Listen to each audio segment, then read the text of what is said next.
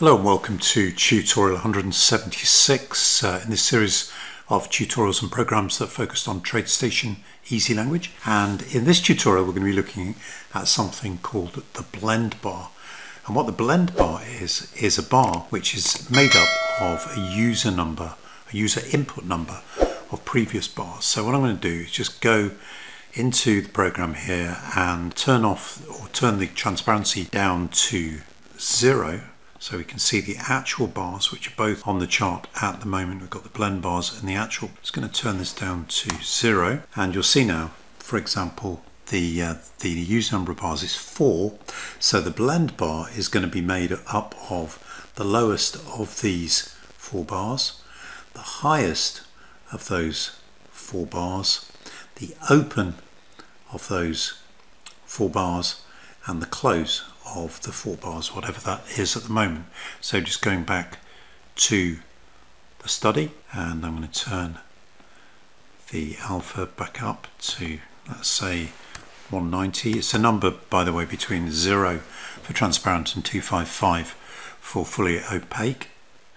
And you'll see there that the blend bar, you can see you've got the wick drawn in this pale blue color, the main part of the bar drawn in the magenta type color. So let's have a look at how we do that. Now there are a couple of ways, and by far the easiest, but I found maybe a little bit less easy to control the colors and transparency, etc., is the plot paint bar. And this is a paint bar study, incidentally. And the syntax for that is essentially the high, low, open, close. So the high is highest H BlendNum, which is this user input number of bars.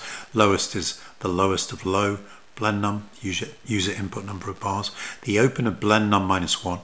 The reason it's -1 is because we start at the 0 bar, then 1 bar ago, 2 bars ago, etc. And then the close is the current close. And I just did 2 different versions depending on whether it's an up bar or a down bar. Now the other, which I'm going to spend most time talking about, way of doing this, is by using trend lines and drawing objects. Let's look at the main part of this.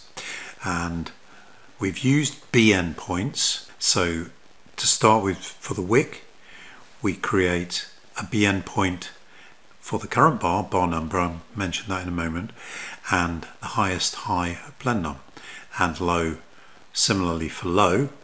And then we create a trend line using the syntax trendline dot create BNP high, BNP low. That creates an instance of the trend line.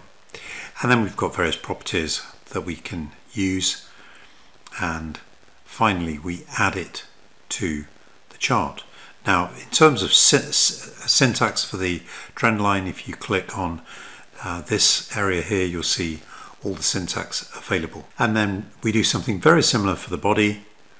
We've got 2 other BN points, and we have BN point create bar number for the open BlendNum -1, just similar to how I did for the paint bar, how we're getting that value.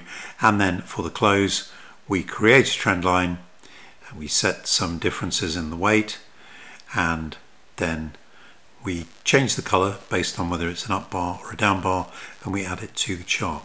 Now, a couple of things to mention.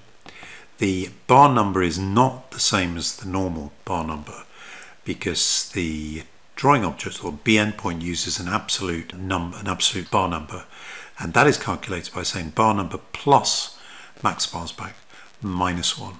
Now the other thing we did, we added color. Now in the inputs, the colors are set up as strings, so we need to convert them to color objects. And if you look at the inputs and the variables, you see I've got the color strings here, but I've also got some color object variables here. We do that in this little section here. We just do it once, of course, and the syntax is the wick color dot from argb. Then we've got 2 inputs, the alpha, which is going to be the value we're using for transparency between 0 255, and the color dot from name. And the from name is expecting a string, and that does need to be one of the colors that's available, which are listed on the tutorial page, although if you get it wrong, it will just come out black. Now the only other thing I added is, obviously if you left this running for a very, very long time, you'd end up with a very large number of drawing objects. In fact, 2 per bar. So what I did, I added some syntax here to limit that to a max number defined by max TLNum, which is a user input. So we use drawingObjects.items3.count. Now if we go on drawing objects, you'll see what the items are, and you click on object category, you'll see the various object categories, and as is 3. Could have used also 1, but just done that for 3, and that limits the number down to max TLNum. And the way it does it is it just removes the oldest every time the value is equal to the maximum number plus 2. In other words, it's gone beyond the place where it should be. Now this doesn't really take account if you're drawing other trend lines on the chart, or you have another trend line drawing program on the chart. I haven't taken account of that, but for this program it works fine, as long as there's nothing else, no other programs adding things to, or adding trend lines to the chart. Oh, and one thing that is of interest is that you might think, obviously this is running every tick, the program's going around every tick, that by the end of this program we're going to end up with an even greater number of trend lines, because it's going to add a new one each tick, and it's going to overlay and overlay and overlay. Well, that doesn't happen, and that is because the persist property of this trend line is by default set to false. That means when the tick ends, when the next tick starts, the previous line disappears. And then you might think, well, hang on, that they're probably going to disappear at the end of the bar. Well, that doesn't happen either, because what happens is that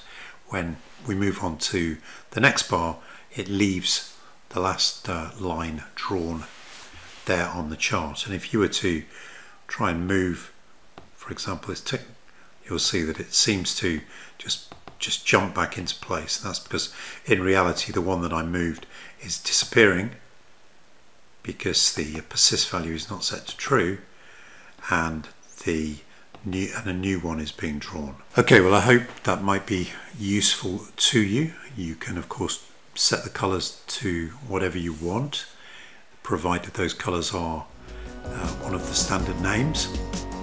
If you are interested in TradeStation and EasyLanguage, then please go to markplex.com and subscribe to the site. Also, please subscribe to this video channel. Thank you very much.